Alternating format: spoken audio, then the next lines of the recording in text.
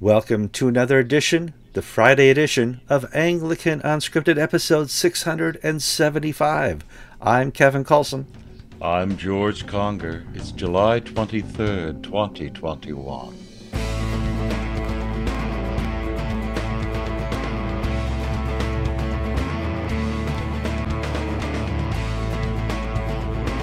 All right, welcome to another program of Anglican Unscripted on Friday.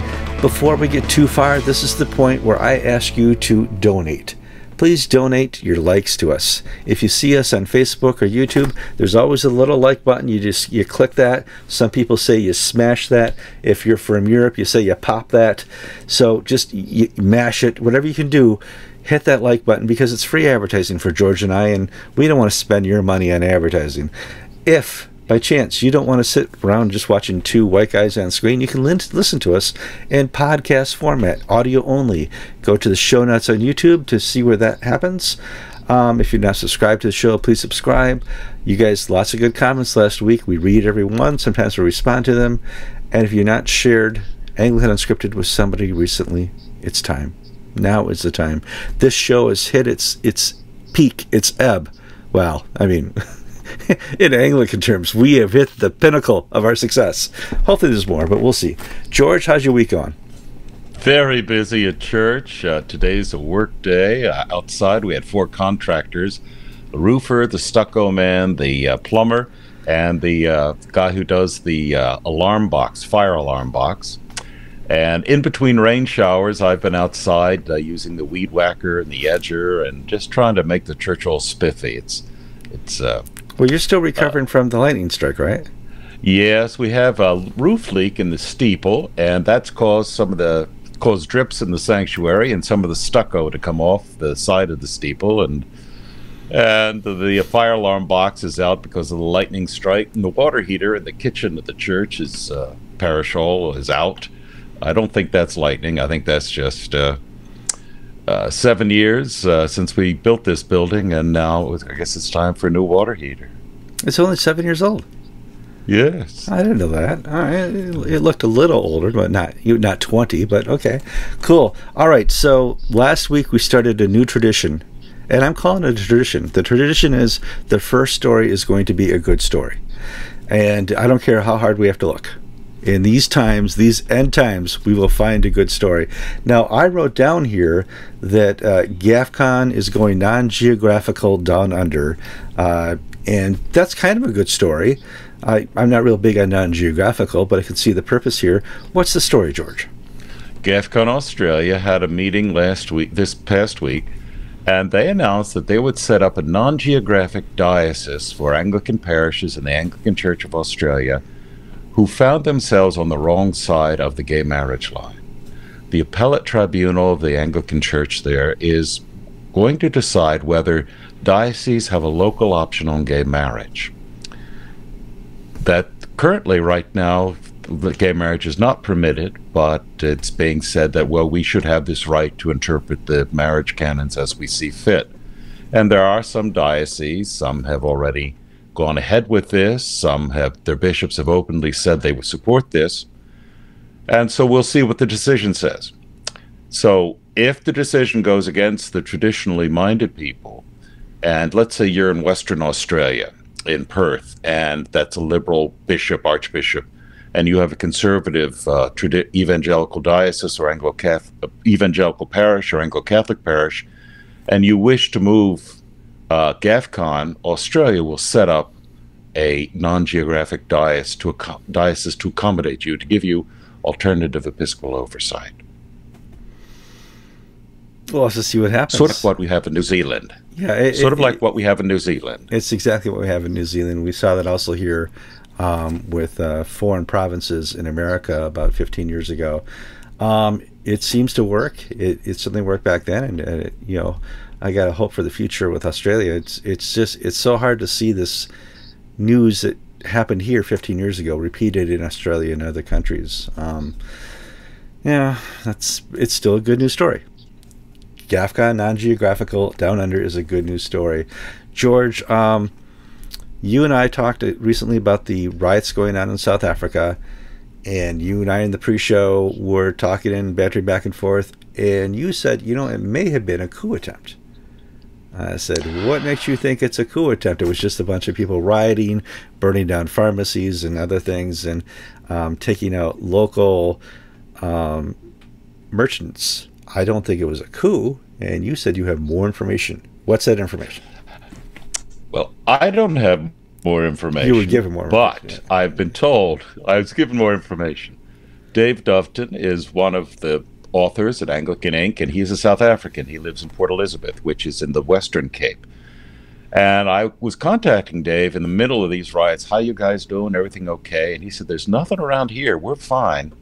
The violence is mainly centered in KwaZulu-Natal province and around Johannesburg and the townships. And one of the things Dave says, you know, it's all now settled down, and Dave shared that there's speculation that there's some political element in this. And that when we had the George Floyd riots in Minnesota and in other cities in the United States, Kevin and I, you and I were sort of like Dave. In other words, we saw nothing, we heard nothing locally, everything's fine. It happened far away in another part of the country. It happened far away, it was on TV, and it wasn't going for the infrastructure, although they would block highways. That was the only infrastructure. And in South Africa, especially in the townships around Soweto and around Johannesburg and Pretoria, and in parts of and in Natal province, there was massive looting of small businesses, and it developed into looting of factories and warehouses. The LG warehouse, which has all the TVs and monitors, was completely emptied of hundreds of millions of rands worth of equipment. The oil refineries had to shut down. But what the difference between the George Floyd riots, which was politicized criminality and creation of anarchy, was that the rioters in KwaZulu-Natal province were attacking cell phone towers. They were attacking port facilities. They were attacking infrastructure. The speculation is that Jacob Zuma was the first Zulu president, and he's now going to go to jail. And his supporters in the secret police, which is very politicized. It's almost like it's our FBI, unfortunately, has become like their secret police in South Africa, security service, being a tool of. But they're also thugs. Yes. Yeah. Okay. Well, the regular police are thugs. Yeah, okay. The secret police may have been in back of this to cause a coup attempt to either break off Natal into its own country, or to so destabilize the current government that we have anarchy. Now, what Kevin is referring to is one of the things that's been documented in these riots is that the South African Police Service, many of their officers took part in the rioting. See, unlike Minneapolis, or Portland, where the police were told to stand down, stand back, don't use your guns. If a liberal is crying, don't fire tear gas at him because he's crying already. Be nice to these children. In South Africa, the police hierarchy just broke down completely, and officers took part in the mass looting. And there's a terrible story of 5 policemen are accused of murdering a white farm manager, torturing him to death, and stealing his cattle rustling. And that the murders of white farmers by political gangs is increasing, and now these political gangs have serving police officers as their gunmen and triggermen. The South African Police Service is allegedly corrupt top to bottom. I do want to correct what I said before about, BLM and Antifa did not go for infrastructure. They did go for the police departments. They did go for the precincts and some other government offices. They wanted to, in Portland, take out the federal offices as well. But they didn't want to go for the cell towers. That would have been the big thing to do. But then they couldn't communicate. So, it's hard to see this in the 21st century. How do you conduct a coup or a riot? Well, Reuben Phillip, the former bishop of Diocese of Natal, is of Asian Indian descent, and he's been very prominent in the press after these riots because 220 people died or were murdered, And usually it was looters killing other looters. Not that many people died at the hands of police or in militias trying to protect property. But there's been a major push on social media to basically incite African blacks against Indians, against the Afrikaner farmers, and so on. In other words, to try to turn this into a race war. And Reuben Phillip, the bishop of Natal, former bishop, he's retired, is saying, no, we have come so far. Don't allow the evil people who want to put black against Indian, black against white. Don't allow them to have a voice. See, Indians sort of hold the, the joke is that you go into an inner city in the United States, you go to the 7-Eleven or the dry cleaner or the little shop, it's run by Koreans. In South Africa, it's run by Indians. And so Indians have been accused of all sorts of racist practices by black extremists for demanding their customers pay them and not steal stuff and things of that nature. So Reuben Phillip and the Anglican churches and the other churches are trying very hard to settle the racial divides that are arising and also call for the government to investigate this and don't just pass it off as, well, it's been a boring summer, therefore, boys will be boys, we'll just allow them to riot. Yeah, boys will be boys. Back to our storyboard here. Our next story is out of India, and yeah, you guys, it's not what you think, but it's sad nonetheless.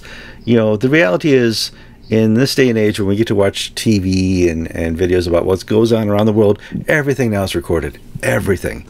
Whether it's Parliament in Pakistan or some meeting happened in India or Singapore, around the world. And you get to see how other people react under stress.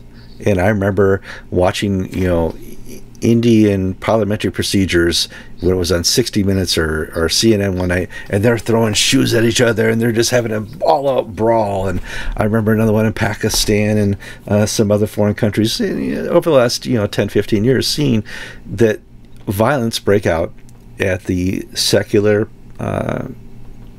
level in government. Not surprising. Our history as an American is we had violence in our early stages as well, more recent too. And so there's a video going around about a diocese in India having the same type of violent eruption. And George, I saw blood. The Diocese of Coimbatore, the Church of South India. Now, this diocese has been notorious for being a hotbed of corruption. Its former bishop, Manikan Dorai, is actually in jail for theft, stealing from the diocese. And it's just a cesspit. Its current bishop is none too clean, my friends in India tell me. And there was a meeting of the diocesan council, and they were going to discuss corruption. And one of the members of the council accused another group of members of corruption, of stealing from the diocese. And a fight broke out that was recorded on cell phones. Now, when a fight breaks out at the Diocese of Central Florida, it's over whether or not acolytes can wear brown shoes or they have to wear black shoes. That's our fights. Here, the different parties got up, and you can see them taking like the microphone stand and beating the heads with blood, chairs, hitting each other with chairs. Well, free-for-all of utter complete chaos and violence at the Diocese of South India, Coimbatore. God, these guys, really should press. You should just press the reset button and start over. I'm serious. Well, I mean, but I alluded to this happens also at the secular level and all levels of government. There, I'm not surprised it hit the church. I am surprised that it's making the rounds so much on social media. Yeah, but the church is supposed should not be a reflection of the world. Sadly, a lot of churches over there are. You know, and in the United States, yes, an Episcopalian speaking to you on that point. You know, there's an ingrained corruption that goes on. Let's hit our next story here. And as an American, we have kind of a constitutional right to a speedy trial. Okay, if I get brought up on charges, or if I'm indicted or whatever, I can take the fast route, or I can lawyer up and take the slow route. And the fast route means, you know, that I'll be through the system maybe in a month if I take the speedy trial route, and I get booked for speeding or drunk driving or, you know, whatever. There's a speedy trial route. If you get into the muck of being accused within the church, any church, the church polity, like the Church of England, there's almost never a resolution to your accusation, to you being accused, and there's never an end to a trial that sometimes never starts. Now we're starting to see the fruits of that. You get accused within the Church of England, but you never have a trial, you never get to clear yourself, you never get to answer your accuser. And so we have an evidence here of a priest who committed suicide, George. And two similar stories out of the Church of England that are just dreadful. Kevin, you're absolutely right. For the last 15, 20 years, as the Church of England has gone through scandal after scandal of basically management mistakes, idiocy, stupidity, at the end of the investigation, well, lessons will be learned. And that's they tell us, we will learn our lesson from this mishap and not do it again. I'm afraid, Kevin, that's just no damn good anymore. It's just been said so often. We've got, well, here's the story. One of the London dioceses, there was a retired priest in his 70s who was a single gay man. He's retired. One of the diocesan officials, I think an archdeacon, retired, and a new guy was coming into office, or a woman, and he was debriefed about his work, and he was asked, well, is there anybody I should keep my eye on, anything? And essentially he said, well, Father so-and-so's a bit touchy-feely, and he's gay, so, you know, keep an eye out on him. That alone was enough to start a safeguarding investigation where this guy essentially was prove to us that you're not a pedophile. Now, this basically process was never ending, it was never resolved. He even left the Church of England and became a Roman Catholic. Doesn't matter, it's grinding on. And he finally reached the point where this former priest committed suicide.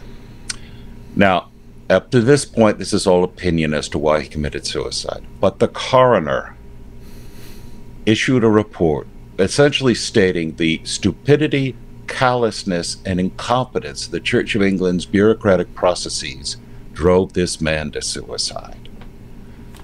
That, from the coroner, is a telling indictment. And, of course, the Church of England said, well, lessons will be learned.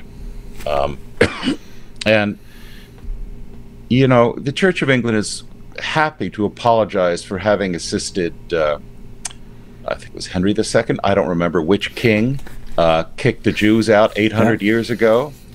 They'll apologize for that.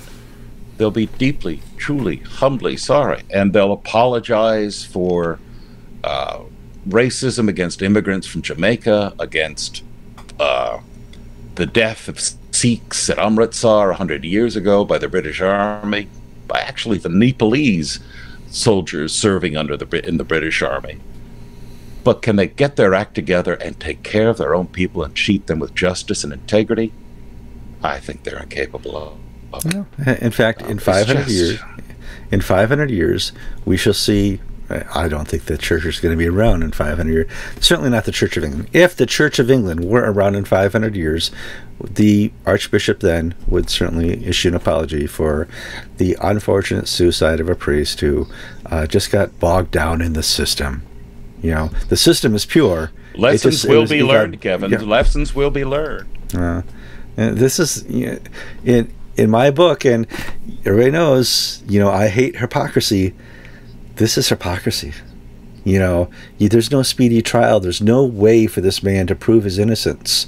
The accusation is out there, and then we're going to put you in the mire. It's almost not. It's not really. There was no complainant. It was just sort of the opinion of a retiring priest to keep an eye on so and so because it's a little fruity and touchy feely.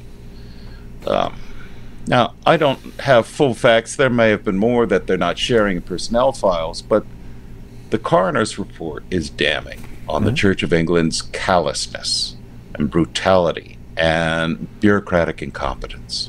And that's where I'm coming from what the coroner is saying. Next story is from Lincoln Cathedral. Yes, same sort of incompetence at the Church of England on a massive level.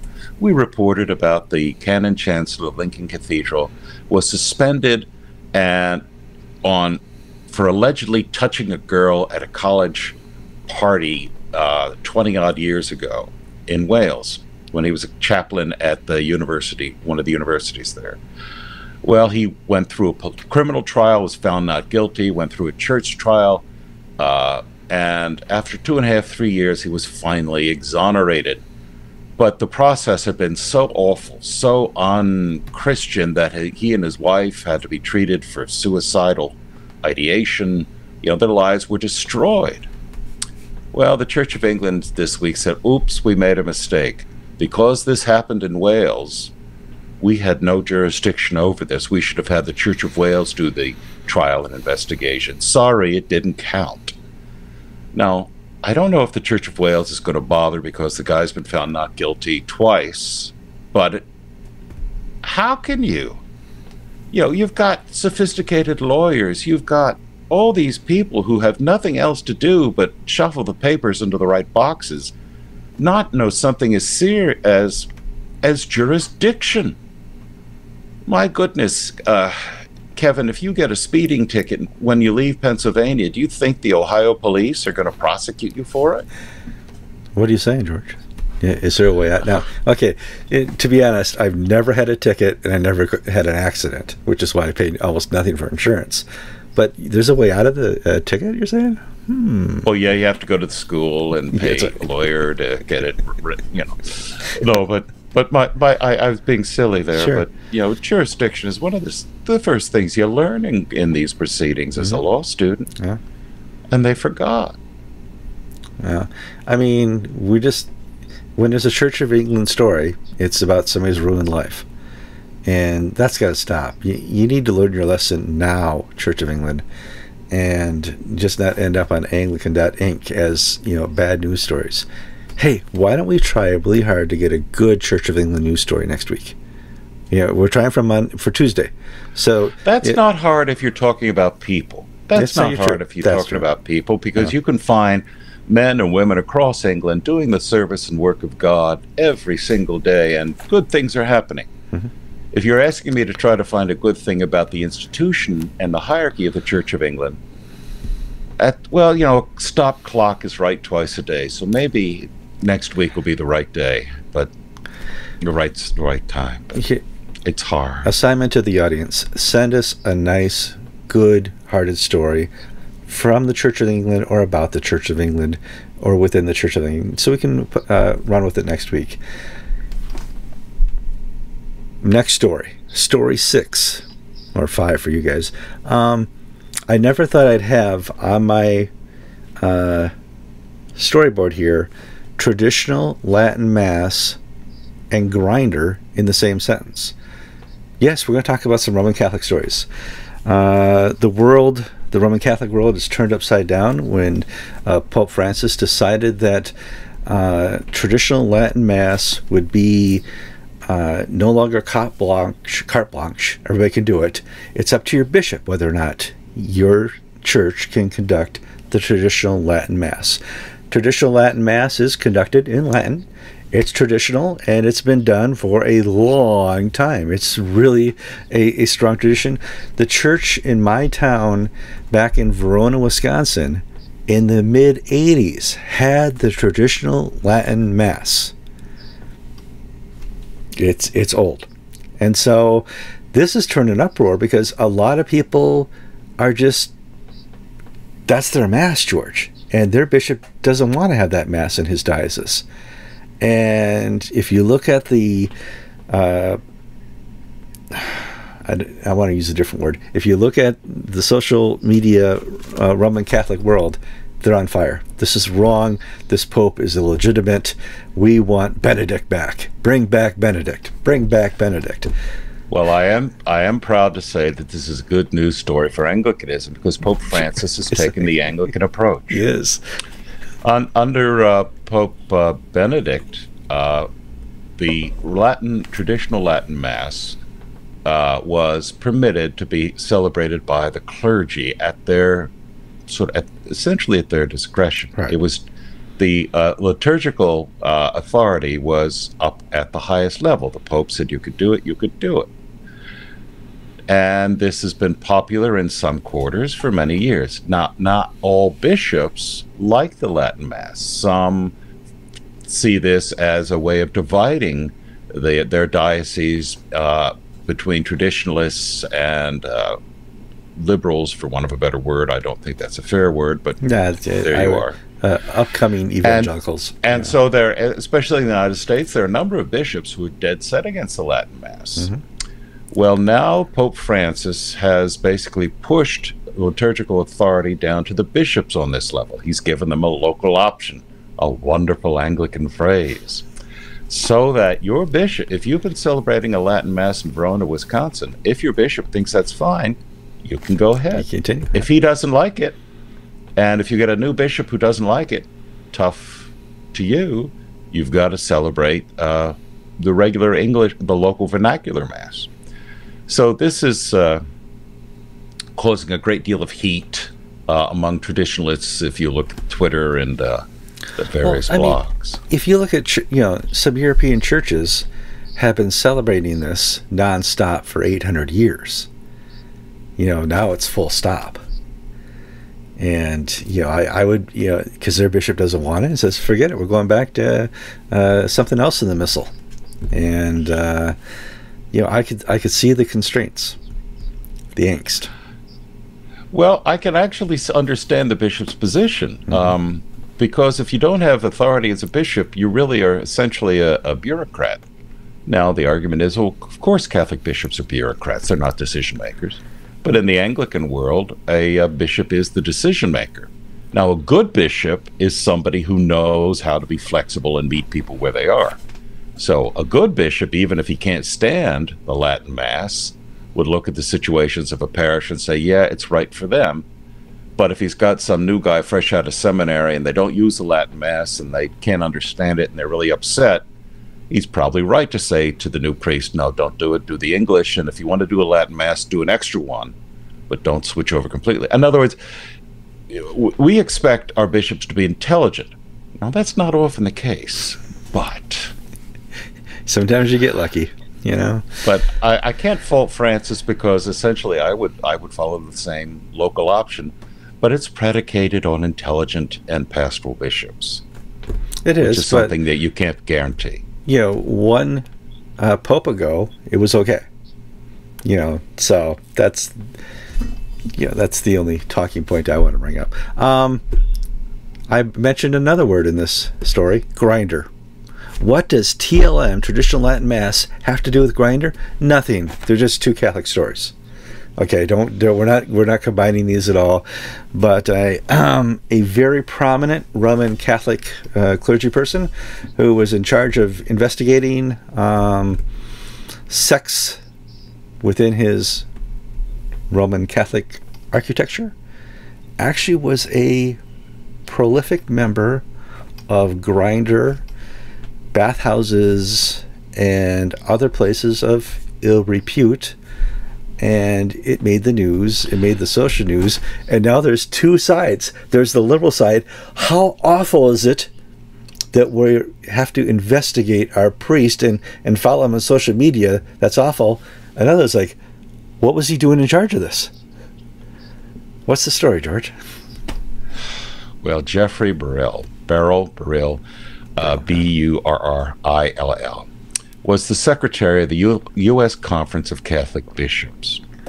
This is a real high-flying job. And he's been that for about the last 6 years, and before that was the assistant secretary. He is a senior figure in the Catholic hierarchy in the United States, and essentially has more authority than most bishops do. And he would have had to go through a background check to get this job. Oh yeah, he would have been thoroughly vetted so that he doesn't do anything embarrassing. He's not been sent to Okeechobee, Florida, instead to end his years. Well, The Pillar, which is an online Catholic independent publication, purchased data that is sold by the app Grindr, location services. And okay, hold on. We got to stop here. And I'm glad you don't know this. For my audience who does not know what Grindr is, it's an app that allows people with same-sex attraction to have hookups when they travel or they're in the same town. It's a little app that you go through and you find people that you're attracted to, and you somehow press the buttons and you get to meet that person and have a hookup. So that's what the Grindr app is. I'm glad you don't know that. Hear me. So and if you want to look into it further, Grindr is spelled without an E, Grindr. Okay, I had to look that up because it's not on my phone. Sorry. So evidently, Pillar was able to purchase data from the Grindr app, and was able past data and ongoing data, and was able to monitor Burrell's travels, so that when he went to a town to organize a meeting, they could see that he's spending his evenings in a gay bar and a bathhouse, or he's like beeping, come meet me in this hotel room for an assignation. And they gathered all this data, and part of Burrell's job was to oversee the Catholic Church's response to the homosexual crisis and the abuse crisis. Now, before Burrell was brought into this position, he had been director of priestly formation at the North American College in Rome, one of the high-flying seminaries of the Roman Catholic Church. And when the Pillar contacted the Burrell for, comment, why were you in gay bathhouse? And it's not that this was repeated, extensive, multi-year. This is just the guy's lifestyle. Wherever he's going, wherever he is, he's having gay hookups again and again and again. When he was contacted, Burrell immediately resigned. Now, the Catholic response has come in two forms. The traditionalist is saying, my God, this is the guy was in charge of priestly formation. No wonder we have a homosexuality problem in the clergy. And two, this is the guy who's supposed to be policing this stuff. No wonder the church is hopelessly corrupt. And that's the traditionalist point of view. The liberal point of view is, my God, this guy is being followed online by this internet publication. There's no privacy anymore. How dare we be morality police? And I could sort of see a bit of both, but I think Burrell knew that he had to leave the job because he had committed major sins against his ordination vows that couldn't just be excused. But at the same time, I don't like the idea of spying on people. No, I mean, that's the thing is, somebody somewhere had to say something to this magazine. I think you may want to investigate this guy. And they went about and did an investigation in the very secular way. You purchase the data, you follow him, and you see what he's doing. I'm not really up with that type of investigation in the Christian realm. And I think we did, because when you sign up for your Grindr app, I'm told, that you basically allow Grindr to sell your data. Yeah, that's very common. Facebook. So this is not an illegal action. No, I'm not saying it's illegal. I'm just saying that I'm uncomfortable with a Christian investigation taking this route. Yeah, like Kevin and I had a story about a Church of England bishop where we were sent a what's the word? Salacious photo of him. Mm-hmm. And you know, we basically, Gavin was with us at the time, and we basically discussed amongst ourselves, well, what do we do with this? We don't publish it. No, it's has this guy said or done anything? In other words, essentially where we left it was, we're keeping a sharp eye on this guy, and if he gets, you know, we reported, for instance, that the former Archbishop of Jerusalem, 20 years ago, 30 years ago, excuse me, when George Carey was Archbishop, was arrested at a men's room in London for solicitation. We reported that because that was a police story. It was on the BBC. I mean, so I have no problems with that. I have a problem of following the Archbishop into the bathroom to see if he does something wrong. Right. Because I'm not looking, well, how should I put it? Well, I don't want to follow men into public bathrooms anyway. Well, very good, George. Good answer. I mean, but that's it. I mean, how far do we conduct our investigations? You know, as journalists, we saw that photo, and we all knew it's never going to make the press. We're not going to publish it, but it puts this person on a radar. Just, you know, this person's on a radar. So, and also basically says, like, let's say the English bishop, who we have the photo of, if he comes out with a major statement on the housing crisis, I'm happy to report that and play it up and discuss it. If he's coming out with a major statement on homosexuality and this and that, I'm not really going to give that a great big push because I know the guy's a hypocrite. Yeah. And it's my editorial decision not to make this guy a voice of one side or the other. Oh, actually, the conservative side, when he's leading a life that is in opposition to his professed statements. So, in other words, I know how to respond appropriately, but it's not by destroying the guy's life. No. Because he's doing a good enough job anyway. And at the end of the day, your sins will find you out. And you may have to resign. And maybe uninstall Grindr from your phone, mister. All right, unbeknownst to you, there's a thunderstorm going on right above George's church. We're going to cut the show here. I'm Kevin Kallsen. And I'm George Conger, and you've been watching episode 675 of Anglican Unscripted.